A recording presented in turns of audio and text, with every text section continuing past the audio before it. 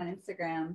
Write them in the comments. Ask us intellectual. Yeah, ask us intellectual. Write them in the comments and we'll make sure, especially for the more medical ones, that we'll get an expert to answer your particular questions live. So make sure to write your questions early in the comments. She's over there. Because we'll be going through the questions, you know, as we get them.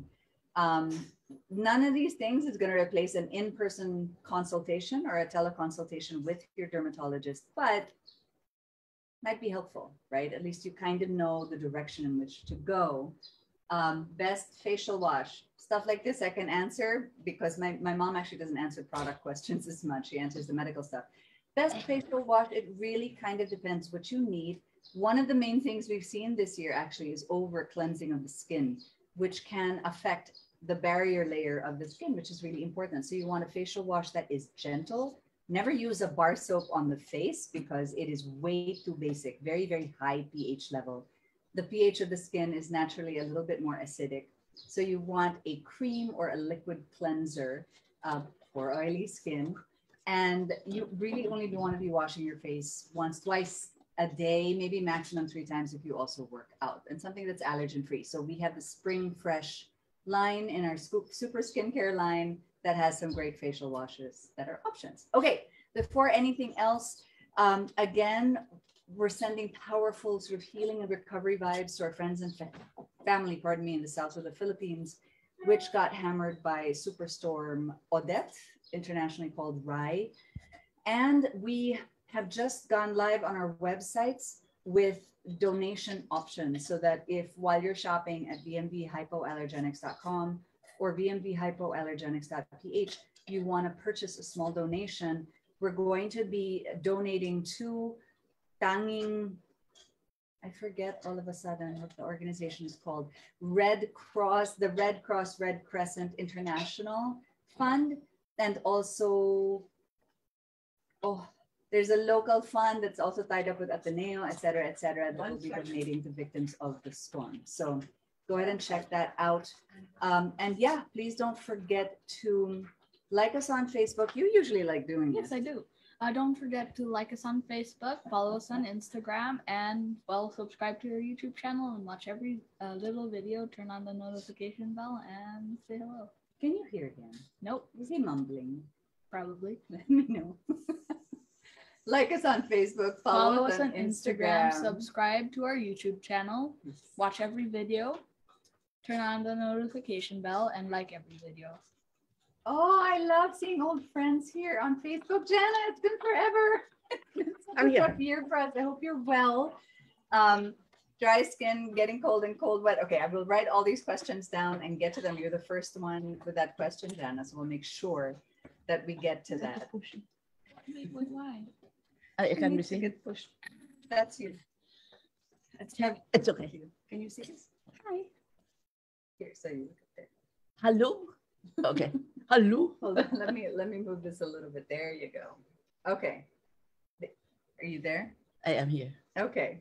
Hi, everybody. So, yeah, why don't we start this off already with some of the more common skin issues that we have seen all year.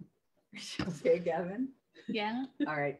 Folks, I will preface this by saying, if you are squeamish, this is a bit of a trigger warning. Some of these photos are pretty intense. They're a little graphic. All identifying marks have been hidden, but you know, these are some of the things that we actually saw. And the reason we're showing them to you is not because they were strange, but because they were surprisingly common in the year. Okay. I'm try sharing my screen now. Hold on. I can't seem to find. Screens in the morning. There we go. Let's see. Hopefully. There we go. Okay. So folks on Facebook, Instagram folks will not be able to see this, unfortunately. But so some of the more common things that we've seen, let me know on Facebook, guys, if you can see the screen share. So there. Can they even? Oh, actually, shoot. I didn't even, this is how out of practice we are.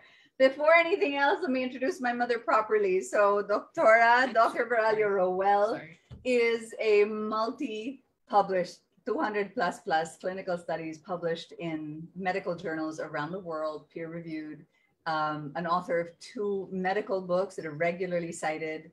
And she is an educator, so she teaches residents. She's an international lecturer, and she is huge into contact dermatitis, photocontact dermatitis, hyperpigmentation, psoriasis. She's also my grandma. She's also his grandmother and my mother. So there. Say hi to Doctora. Hello. Merry Christmas. Can I see your messages? Happy holidays to everybody. Okay, so I hope that you guys can see the share for those on Instagram Live. I don't know.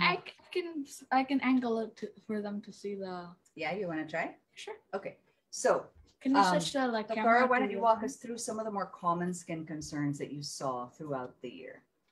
So the first one here is the photo contact. I know. There's a slogan that Laura likes that I really feel covers the top problems of the skin this year, in the past 2 years, actually. And that's called the Great Barrier Reef. All right? Did you hear that? Yes, I heard it. The Great Barrier Reef. It's fantastic because, in fact, the top skin problems of the years has really been because of the dysfunction of the skin barrier brought about by allergens, irritants, the sun, visible light, and the overuse of chemicals that induce the irritation, the allergy, the photosensitivity, and photoaging of the skin. Okay, so why don't we start with this? That way we can get the Instagram people back to normal. This is a case of photosensitivity in a person who really likes being out in the sun, as you can see from the freckling of the skin. But what makes it more obvious now is that there's a great diffuse redness in the back of the neck where he was probably covered by a shirt. And so where he was covered properly, the skin is not bright red, whereas above that, it is bright red. And this is already to start with on photoaged skin. Mind you, by the way, he has some pigmented marks there that should be followed through over time because some of those can become, cancerous. Okay. This to me is pretty cool because not a lot of people still talk about airborne contact dermatitis, but it does really happen. Yeah. Hold on. If you notice, the upper eyelid is much more irritated, much redder, much more swollen than the lower eyelids. And why is that? In airborne photoallergy or airborne contact allergy, the chemical settles on the upper lids more. And so therefore, that's why she's much more irritable there. Much the same way for people without hairdos like mine or not long hair, they will have it as an irritation also on the side, on the back of the ears, like that, and also on the sides of the neck. And in some people actually grow and become acne over time. And it's not really regular acne, it's more an acne due to a fungus infection. Okay. So that's very common nowadays. Yeah. This is why I think it's important to talk about airborne contact dermatitis is people think of skin problems as just from what you apply on your skin. This is actually from stuff that's wafted up, like from bleaches that come up in the air. Correct. Maybe from candles and stuff. From room fresheners, very common. There you go. Right. Okay. Malassezia folliculitis. Yes. Some people now call it sweat acne, but it's not really just from sweat. It's from the hair follicle as well, which becomes a little bit more infected than the usual number of microbes that are normally there because it's caused by a bacteria, by a fungus rather, that is a common, that is a native inherited resident of the follicle. It's called Malassezia. It used to be called Pityrosporum. And Malassezia, which I think is a prettier name, produces the folliculitis. Folliculitis being an inflammation of the hair follicle that happens in people who perspire a lot and then I tend to get that. Right. Okay. Or use too many chemicals, so the bacteria kill. We're using too many chemicals in laundry soap, for instance, and so the microbiota of the skin is imbalanced. It's imbalanced. The barrier is also dysmorphic, so that the fungus is able Okay. to thrive. This is a superbug infection, folks. And again, what we're seeing because of all of this disinfection and all of the bleaches and everything is the skin, the microbiome of the skin, which tends to keep us protected, is now a little off balance. So we're seeing some bugs that you wouldn't normally see, that are some super bugs that are really quite dangerous. That's right. So if you see something that looks like a boil or a pimple that looks this angry, don't try to just treat it yourself. Go see somebody and get a culture. Okay. That's right. Madison is just going, yes. You will notice that this is really very inflamed. You see the spreading redness beyond, and then in the middle, you're getting to see all of those little punctate areas of the pus starting to come out like a volcano with different spouting areas. That is a superbug, and it's a common problem that we're getting to see, so much so that there are articles coming out talking about the fact that we may have to deal with the superbugs menace later on, not just affecting us, but also involving our animals that eventually go into the water, that eventually go to the animals, and go to the fish, to the pigs, and to the, to the beef and all that. So this is overuse of very strong chemicals at home, but especially in hospital situations, for instance, because of the worry about the COVID and the others. So it has now come up with resistant organisms that we are calling superbugs, because we have to use more than one or two or antibiotics, but and choose the ones that these bugs are still sensitive to in order to get rid of a pneumonia or whatever. We can expound a little bit later. I want to get off of screen share soon okay. because it's a little hard for folks on Instagram to see. Right. So obesity and psoriasis. Oh my, yes, that has become a problem. Obesity has become a problem during these times because of people working from home a lot, or not going to school, or doing their more things at home. And so people tend to not have very regular meals, or eat a lot or snack a lot in between, and they eat processed foods instead. So obesity has become a problem. This has been something that I've been really paying attention to, because I see a lot of patients with psoriasis. And when they become obese, we have a problem of what we call an underachieving or under responding to even the biologics that we are using now. So skin and our overall health are really related. No? And then I'll do finally on this. This is a form of folliculitis again. It can be both. It can be bacterial, it can be fungal. So very often in cases like this, if it's recurring and the dermatologist or yourself has already used chemicals that are antibiotics in nature, and they continue, it might be antifungal that you're needing, So a dermatologist normally do a scraping to examine what kind of organism is there. Okay, so, and now, oops, sorry, poor folks on Instagram. I hope you're still with us. That was sort of a funny way of trying to show some of the more common issues that we've dealt with in the year. And yeah, let us know. So, where was I? I really hope, I couldn't see the screen, so I'm not quite sure if people could see what we were talking about.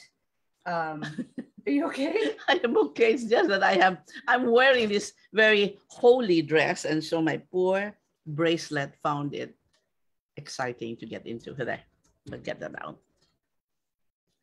Okay, so I guess in summary, she mentioned the Great Barrier Reef. What we're really seeing is that the skin's barrier has been extremely harassed, damaged by all the necessary, right? We needed to do it, necessary disinfection, hand washing, sanitation, bleaching, alcohol, all of this stuff has really has really harmed the skin's barrier layer. Mm-hmm. So we're seeing a lot of dryness, a lot of redness, a lot of cracks. And the problem when you have a disrupted barrier in the skin is it can develop cracks where it becomes opportunistic for other microbes to enter. So now you can have a secondary infection that you're dealing with, but also the barrier layer is where it plays an important part in the skin's microbiome, doesn't it? Microbiota. Mhm. Why is that? Can you give us a rundown maybe?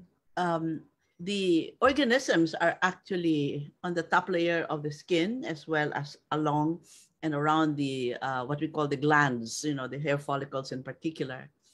So what happens is that there is actually a gut and brain and skin connection, so that when the brain, when you're eating improperly, so that microbes are kind of disrupted in their balance, so that there are many more organisms, therefore, and toxins are produced. This can then be gets into the bloodstream, gets into the skin, and can destroy that barrier layer, so that the barrier therefore becomes inefficient. But the barrier layer itself is slightly acidic, right? And that's important for the bugs that live there. Right. The reason it's slightly acidic is because the fatty acids that are derived from the oils that you eat and gets into the skin as well, it gets into the sebaceous gland, and the sebum, that's the oil that you're producing, comes out. And then as it comes out, there are microbes, both bacteria and fungus, that live there, and they break down the lipids into fatty acids. And the fatty acids, being acidic, will give it what we call the acid mantle of the skin. So another point, by the way, is that in addition to all the chemicals that are in the air producing airborne, or that you touch producing irritant or allergic dermatitis, are the steroids, are the treatments that you may be able to buy online, that may be stronger than you think, that may have hidden steroids, or actually a steroid cream that is available in some of these online stores. And I see a lot of patients during this past 2 years who came with really severe steroid dependency, so that when they stop using the steroid, the skin breaks down and becomes irritable. And, I just had a patient I discharged yesterday from the hospital who had a problem like that we had to sort of really, help out during that withdrawal period from the steroids. Oh, aren't steroids drugs? Yes. Oh, they're a drug, but somehow they're available. Okay, folks. So another tip here. Don't be buying topical steroids online sort of willy-nilly. They are usually in most countries prescription drugs. So you should have, someone should be asking you for your prescription from a doctor. Correct. And you should be using your topical steroids, not like a daily moisturizing cream. You should just be using it according to the instructions of your doctor. So getting to questions. So again, for those of you who might have come in a little bit late, we just did sort of a brief rundown of the most common things, skin concerns that we saw in 2021. But this is an open forum. If you have any questions at all about your skin, definitely please ask them. We're getting a bunch on Facebook already that we'll get to. And yeah, certainly on Instagram, just type your questions in the comments and we'll make sure to get to them. If there are no questions, may I interrupt? We have questions. Okay.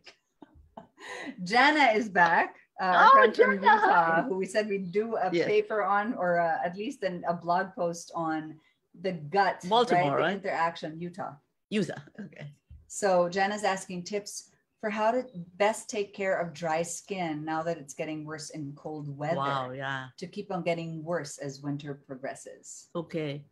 My two very important things not to miss at all is really coconut oil and pure Vas alba or petrolatum. The reason for that is I actually did a review of all of these moisturizers and emollients for the skin during wintertime. And going through all of that, I have a review. Jana, because I know you're very interested in this kind of thing, I have 2 articles that are review articles, mine as well as somebody from Kaohsiung University in Taiwan, where they actually went through all of those oils and examined them one by one for their various functions. And we both found out that the coconut oil is amazing in that when you apply it first on the skin, because it's relatively thinner, the fact that it breaks down into its fatty acids and therefore is able to replace the fatty acids that are destroyed in the lipid bilayer of each cell we have in our body, including even those tiny little things that are inside our cytoplasms. those fatty acids replace them. So they help rebuild the barrier. That's one. And then in addition, it is also occlusive because it is in fact an oil. So when you apply it on the skin, it's able to run in between the, we call it the brick and mortar model of the skin barriers, called the brick and mortar. And the mortar is the oil phase, and the brick contains water phase humectants in them. That oil phase is very often damaged in what we were talking about earlier. And so in order for the oil to run down, you need to get a good humectant that can go in and keep the water in. Now, the importance of the petrolatum, the pure Vaseline, is that when you put it on top of the skin, it is so dense that it is it's a real occlusive, is what we call it. So it's an occlusive, not much of a humectant. Okay, we The also oil have is live both. streams all about VCO. Sorry. That really go into, this is super interesting. And I know you guys love hearing this. I just want to make sure that we get to all the questions. Sorry. So short answer is she's a huge fan, Jana, of virgin coconut oil, as you already know, in the winter. But what she really likes doing is layering for barrier repair and for dry skin. So she'll suggest maybe a moisturizer with VCO, and then pure virgin coconut oil on top of that. And then on top of that, the pure Vas alba, petrolatum. And don't put it on the surface of the skin. After you do all of that, those layers, massage it. Love your skin. Massage it all the way in. Let it go in. It's fantastic. Can I add to that also some nice tips for the winter for dry skin? Try, even though it's freezing outside, not to shower in super hot water. Oh, absolutely not. As lukewarm as you can tolerate it. And as short as possible. And as short as possible. And then, as usual, avoid allergens and things like that. For Wonder Girl, who I saw on Instagram, yeah, we'll probably be posting an excerpt on this on IGTV after. Okay, Catherine Michelle Alvarado. Okay, what do you recommend for syringioma? Oh, syringiomas are tiny little tumors of the skin. They're benign, nothing to worry about. And they tend to be kind of inherited trait. If you look around, some relatives of yours might also have those little tiny dot-like spots that look like warts, except they're a little bit deeper. How to treat them? There are many ways of treating them. Depends upon your skin type. If your skin type is the kind that if we cauterize them, they don't, they'll get a red spot and then they'll get a scab and then they fall off and you have no marks, no redness, or, then that's the way to go. It's the cheapest and the simplest way of removing it, by cautery. If you're not, there are nice new laser treatments nowadays that can also target them. It may take 2 or 3 or even more times to repeatedly, but they do go away. Some of them are better now, so one treatment will take care of it. If I may, don't self-diagnose. Right, be sure the diagnosis is correct. One of our bigger tips for 2021. Hi, Madison. Hi, Maddie. My elder one, that's my daughter. Yes, I'm doing Gavin's gift. Okay, go. Granddaughter. You think I had one too many? Okay. It's too early in the morning. It's too early over here. So, what did I just say? Where was I? Yes, don't self-diagnose. So what we're finding, what I thought was really interesting, and I actually wonder if you'd agree with this. For most of the history of skincare, while self-diagnosis has never been a good idea, through the majority of the history of skincare, it's been fairly straightforward. You could have done a little bit of research and gotten some fairly casual guidance and read a package and been okay for the most part. But what we're seeing, in part accelerated by COVID, is because some of these skin conditions are so funky now and they're so unexpected, you really cannot be self-diagnosing. Like so many things, she pointed out earlier in this when we were sharing slides, things that can look like a really bad boil, right, or pimple can actually be a very serious superbug. Superbugs are those microbes that are very resistant to a lot of drugs. So they're quite dangerous, right? So self-diagnosis, for me, at least at this time, I think is a little more dangerous than it might have been in the past. Yes, agreed. So even something like syringioma, don't don't go online and go, "Ooh, I have syringioma."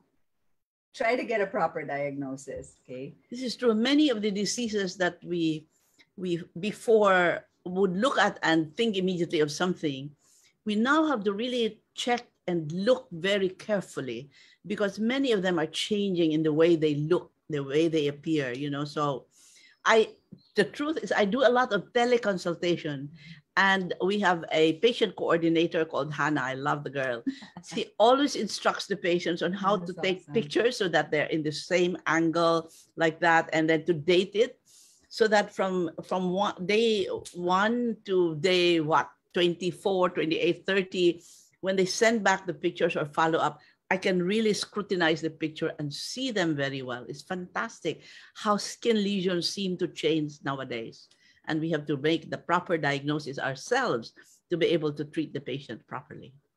So there. So yes, syringioma, relatively easy, but you do need a proper diagnosis. Jana has, oh wait, hello to Jean. It's also another regular viewer. Hi, Jean. Back from Laguna. So Jana's asking another, I think this is actually really timely because we just spoke about superbugs. Are certain parts of the body more common or susceptible to having a superbug infection? Yes, the legs. Very commonly, you get them in the legs, right? I was looking at a picture before I came in of a patient who I had seen 4 times already. And the very first time was really scabby and red, and after taking so many antibiotics, but it was the wrong antibiotic because it's a superbug. So we had to do a culture, a proper culture, bacterial culture and sensitivity. I even did a fungal culture and sensitivity also. And I had the resident who was in our clinic do the scraping, so we could also do the fresh examination of the fresh specimen. That way you can really identify what organism you're treating. The other thing I do is I actually have an infectious disease doctor or 2 that I reach out to ask them questions about what is best to add on or to use for a particular patient. I had one last night like that. Yeah. But so why is it more common on the legs though? On the legs is because the superbugs, the organisms that are there tend to be gram-negative organisms from the soil, from the dirt, from whatever you've been cleaning down there. And so therefore the organisms are also becoming superbugs in the ground. That's why many of the things that are from down there are usually bad. Not only that, because the blood vessels may not be functioning properly. Yeah. Also, there's huge veins and arteries and stuff down there. So, but also depending on where they are, there's certain aspects of the legs, not around the knees and stuff, where maybe there's not enough blood that flow. I had a patient last night who is living on a little island, a beautiful little island south of here, and couldn't come down because of the Christmas thing, and showed me a picture that worried me so much. I called the infectious disease doctor, and between the 2 of us, we decided on giving 2 antibiotics. No culture, but based upon just experience and know-how, what organisms may be available from the water and then from the soil when he would get out into the island and all that. So okay. So yeah. So Jana, that's the answer to that. Christina Madara, how can you tell if it's eczema or contact or airborne dermatitis? Very difficult, even for me.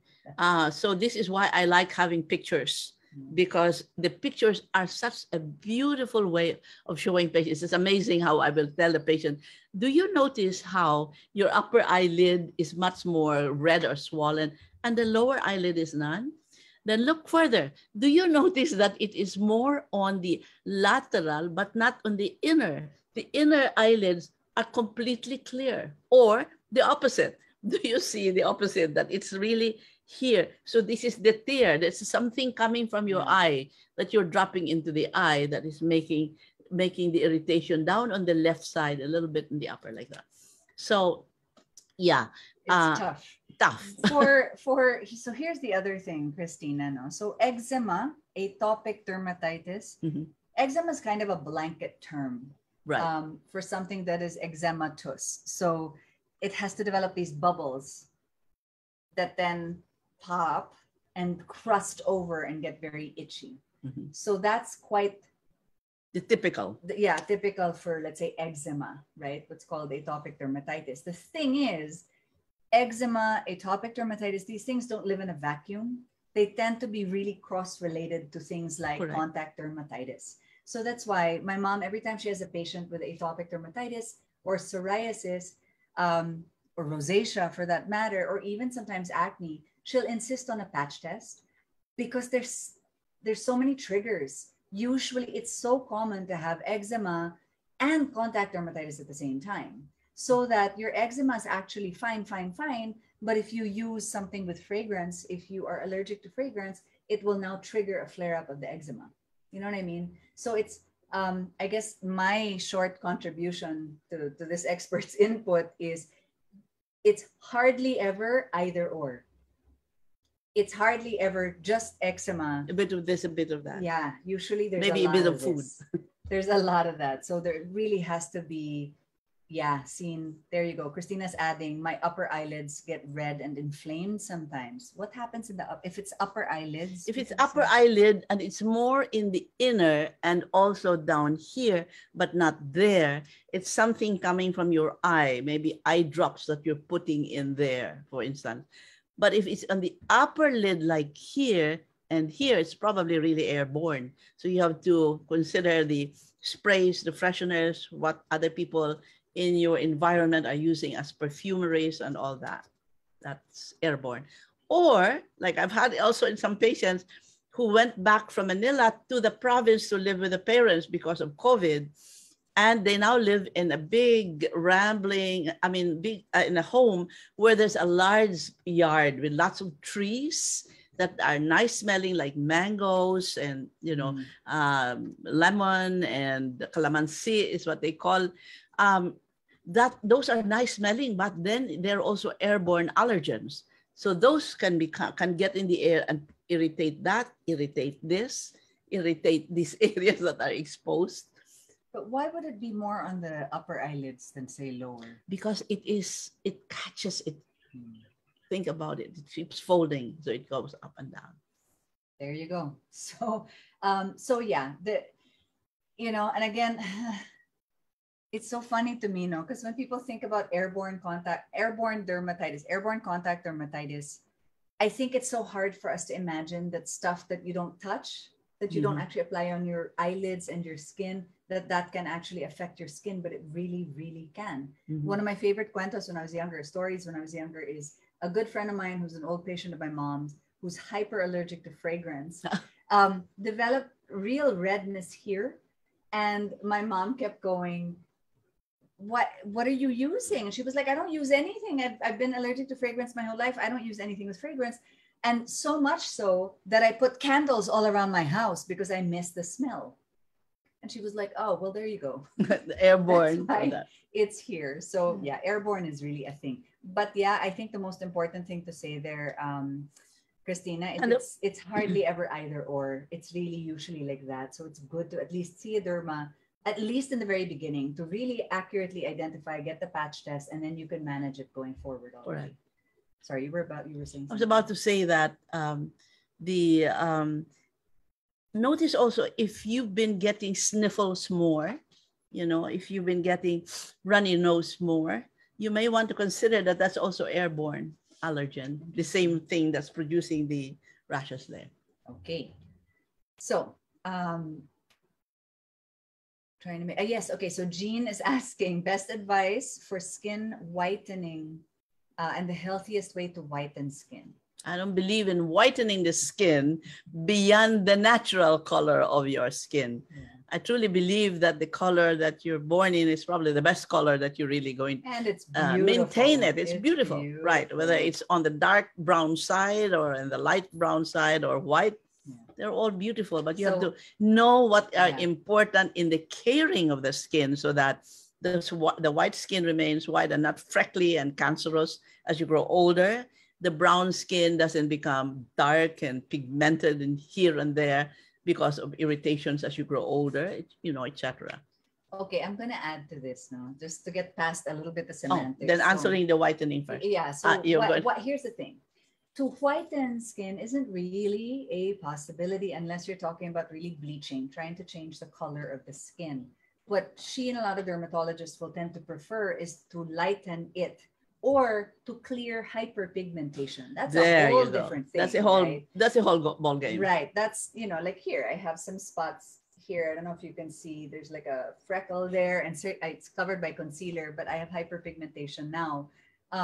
For that, there are a lot of options. Okay. Then people ask me about glutathione and the IV. Forget it. When you do any of these antioxidants, remember, God made us balanced creatures, and the oxidants in our body are both pro-oxidants and antioxidants, and there's even pre-oxidants, right?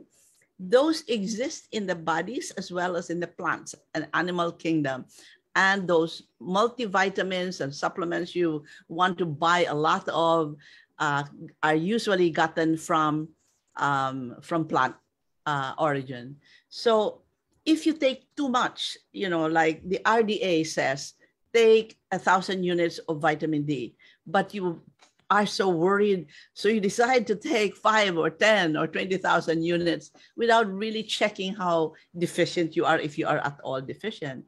You are imbalancing the body. And the worst kind is therefore the glutathione, when it's injected by IV, has been shown to have so many side effects that our society as well has already told the FDA. And the FDA has come out already with a pronouncement not to go into IV glutathione. So what is safe? Yeah. What is safe is you can use retinoic acid, especially in the face, people with hyperpigmentation due to some acne spots. It can take care of the acne, and at the same time, it is able to go into the second layer of the skin, which is the corium, and it can normalize the pigmentation changes that occur in the upper layers of the epidermis, so that you can lighten the skin gradually, very nicely and gradually, but it is even and nice. And then if in addition to that, you layer the colorants that you use on your skin, like you want to use a background makeup, and then a makeup itself, and then the blush and all that. We've shown in our study that layering can actually help in protecting your skin from visible light.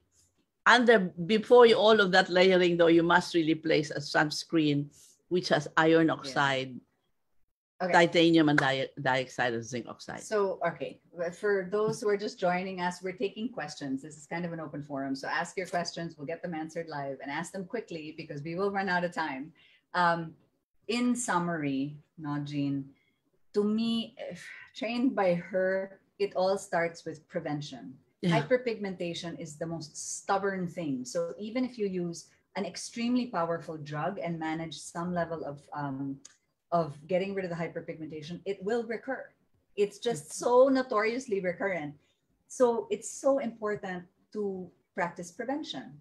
And that means, for the most part, she mentioned a sun and light screen, something that has titanium dioxide, zinc oxide, iron oxides, and use it every single day, even indoors, even when you're just like using your phone and stuff like that, because visible light causes hyperpigmentation. And other forms of prevention: avoid photoallergens. When you're bleaching the house, chlorine, what's up? We were talking about airborne, right? It causes hyperpigmentation. Fragrance in anything causes hyperpigmentation.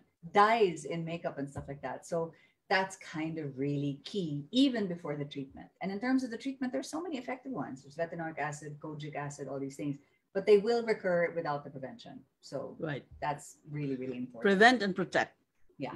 Okay, Langit Glenn, good morning. Our daughter who has eczema had a teleconsultation yesterday, and we forgot to ask, are there any foods that she needs to avoid? With food in eczema, especially in growing children who really need a lot of those good foods that people tell them not to eat, I kind of prefer really treating your child, like I started to do yesterday, with topical treatments, the way I explained to you. You know, this is a fantastic family, by the way. I love talking. We won't get into details here because I love the little girl. She was my patient yesterday. So anyway, with the parents chiming in and telling me about the history and all that about the child. But the thing about it is that with food, eat what is healthy. You know, milk. People stop milk, but are they really allergic to it? You know, and people will eat, for instance, a pancit and say that she's allergic to shrimp. Well, you really don't know. Maybe it was allergic to the yellow dye of the noodles, or allergic to the betsin that the restaurant was putting in, or they were allergic to the other spices that were there. So what I tell people is eat simply to the, or just if you know that you're not allergic to a particular cereal or rice, let the child eat that and add shrimp. Don't make it in omelette. Don't, just the shrimp that is fried or whatever, and then let the child eat that. And if with that very simple meal of the shrimp with the rice, the child doesn't break out, then you know that he's not allergic to it. And then at least you can have that already in the list as something. But I find that better than having the prick test, especially in a child with atopic dermatitis, where there are lots of skin irritations anyway that hyperreact when they do the prick test in those areas. So better to clear up the skin first, so it's no longer hyperreactive, and then eventually we can do a patch or a atopy patch test or whatever. Adding to that as well, I think one of the more common fallacies that we get from customers and patients is the belief that skin and food allergies are the same. It's actually quite rare for them to coincide. To test for skin allergy is a patch test. And to test for a food allergy is a whole different thing. And sometimes it's really complicated. Sometimes you need a prick test and a blood test. Yeah. And even that's not decisive. You still have to do an elimination diet thing and blah, blah, blah. It's really quite complicated. But for the most part, skin allergies are T-cell mediated, whereas food dust mites Are B-cell. Yeah. They involve antibodies and stuff. So they actually don't. They're circulating antibodies, and so the reaction to them is immediate. Right. That's why if you're allergic to a certain food within the hour, you should get an allergic reaction. That's a B-cell reaction that Laura that I interrupted her when she was talking about it. Yeah. That's B-cell. The T-cell, which is the allergy to by contact, by airborne, whatever, that is with the patch test that therefore takes about 5 days, because we do the patch, we wait for 2 days, and then another 1 or 2 days. But so, I wouldn't obsess so much if you have if you have eczema, atopic dermatitis. I mean, obviously, if you also have an allergist because you have severe rhinitis or something else, that's different. And then follow those instructions. But both doctors should work well together. Right. Because things like asthma, there are certain drugs in asthma inhalers that can actually be acnegenic or cause hyperpigmentation, or be steroids and affect the skin as well. So an allergist and a dermatologist need to work well together. Yeah. But something that's fairly straightforward, atopic dermatitis, I wouldn't obsess about the food so much, right?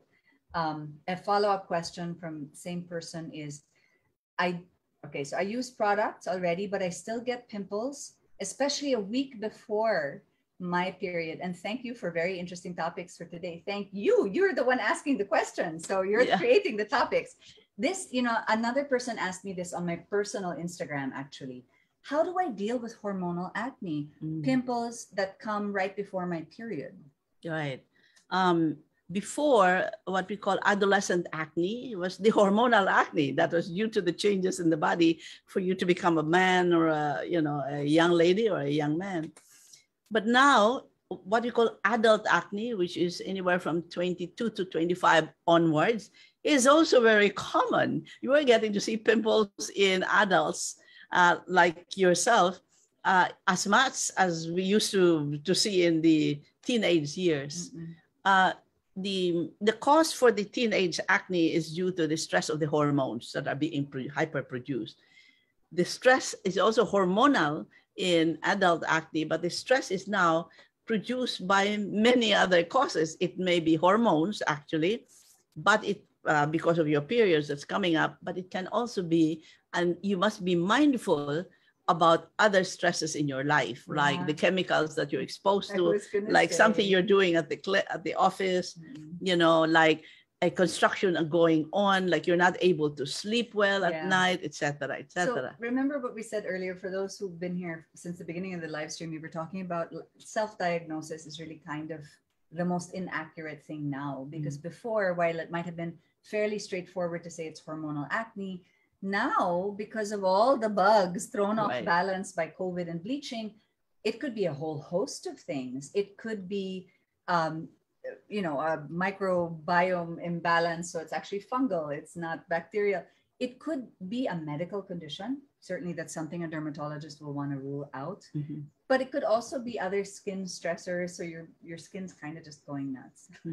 Or it could be a halogen sensitivity depending on where it is on the face, right? Right. So again, I One still would- consult yeah, a or 2 consults consultation. to at least get an idea about what's going on in your. Okay, Vanessa, what can you recommend for oily skin? Love it. Oily skin is not bad. It's so good. Congratulations. Unless it's really glow. It's a unless good you're right. thing.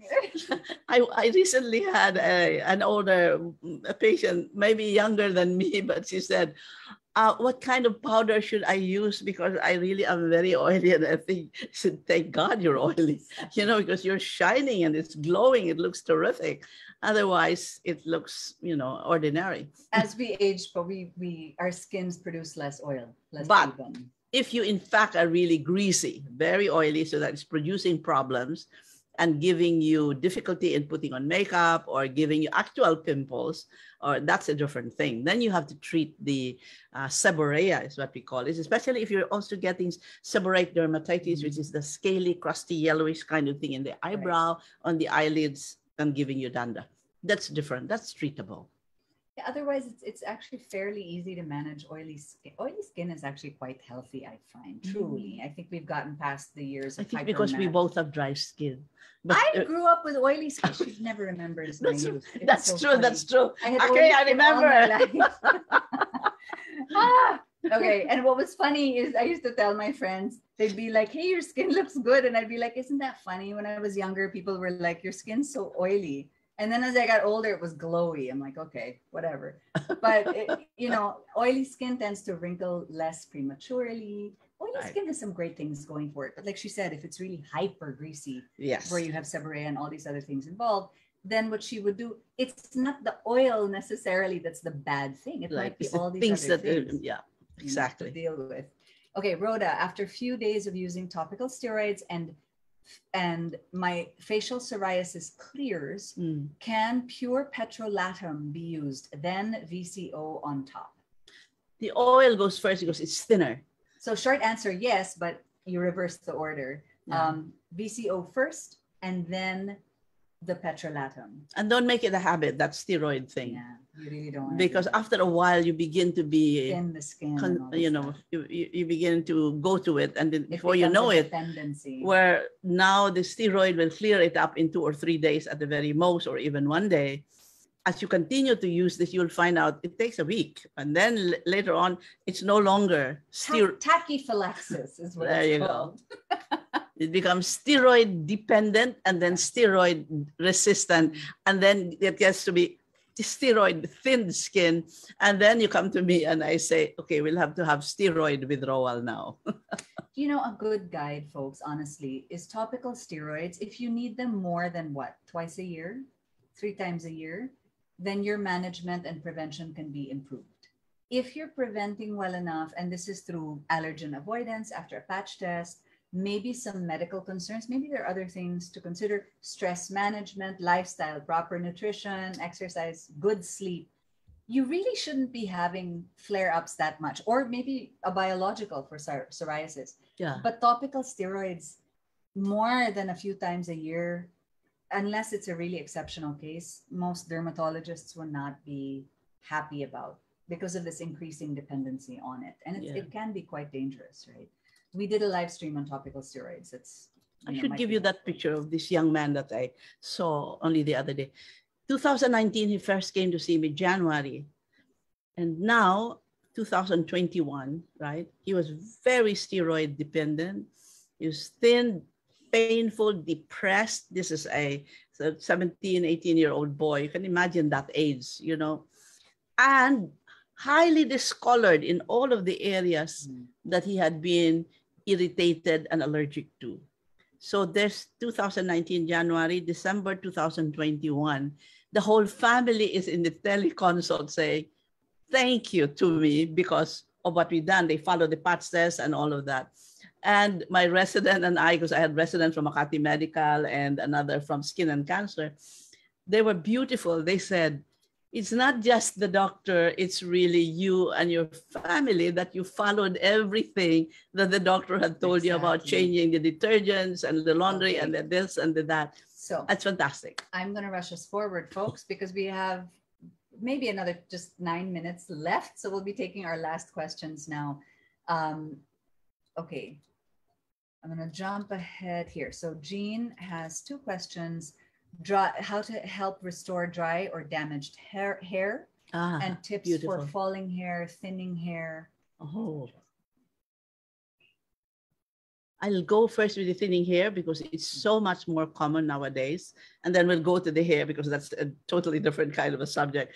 But the thinning hair is very, very common nowadays, where all of a sudden you wake up in the morning and the hair is shedding. You know, the patient said, I got up and my hair stayed down, you know, where normally the hairs are shed off like something like 10 to 15% of your hairs every day, you know, very little. So just a few and you don't hardly notice them. When you get what a condition we call telogen effluvium, instead of just that number falling, as many as 50 to 60% of the hairs are falling out already. And this is because of a stress that you had, a major stress that you had 2 to 3 months before. Yeah. And that triggered the hair roots to stop producing hair. And then 2 to 3 months later, the root now starts growing and pushes out the old inutile kind of hairs that were just sitting there. The telogen effluvium, it's so common nowadays. You don't know how common it is. So, and normally it's acute from a severe illness, but chronic telogen effluvium I see quite often. So telogen effluvium, you'll be more familiar with it from chemotherapy. Yeah. When the hair goes because of the shock to the system of the chemo and then it grows back, or pregnancy after giving birth, you have that temporary thinning of the hair and it comes back. But what we're seeing now, because of the tremendous stress of the times, so much stress, so prolonged over 2 years of the pandemic, she's seeing a lot more of that. So the first thing is get that stress under control. And then stress isn't just mental or spiritual, it's also on the scalp. So if you're using, I think Jean had mentioned she was using gentle, but also avoid fragrance, preservatives, dyes in your hair care, because all of that stresses the skin of the scalp. That's where that thing holds on to. So you don't want that either. That's kind of the thing. And of course, VCO is wonderful for both scalp and hair. Absolutely, yes. You know? So Right. Oops. We have there. Okay. Sorry. Another. Oh, and then for the other question was regarding the hair that is broken or, you know, well, use the proper methods of hair care. I mean, you know, if you're brushing your hair too much or using rollers or using this tight. This one. It's called ballerina baldness for a reason. I don't do this every day. I don't even do it every week. I don't even do it every month. Because the more you do this, the more you're stressing, you're pulling on the roots. We actually have a name for it. It's called traction alopecia. That's right. But there's a lot more stuff you can do for hair loss, and all these things. Christina is so nice. Oh, Christina, I'm such a fan. Always, I work in beauty and skincare and love you. Oh, wonderful. Thank you very much. And okay. I think actually on that note, because it is 25, 25, and I'm sure you have 3 million patients and this has been papers. Wonderful. This has been a great interaction with patients. Thank you so much to the audience for asking us. You need a proper consultation to get. Please don't take this as medical advice. You have to have a proper teleconsultation or consultation with a dermatologist, her or someone else. Quick one from Rhoda. Prevent hyperpigmentation on the side of the face, especially cheekbones.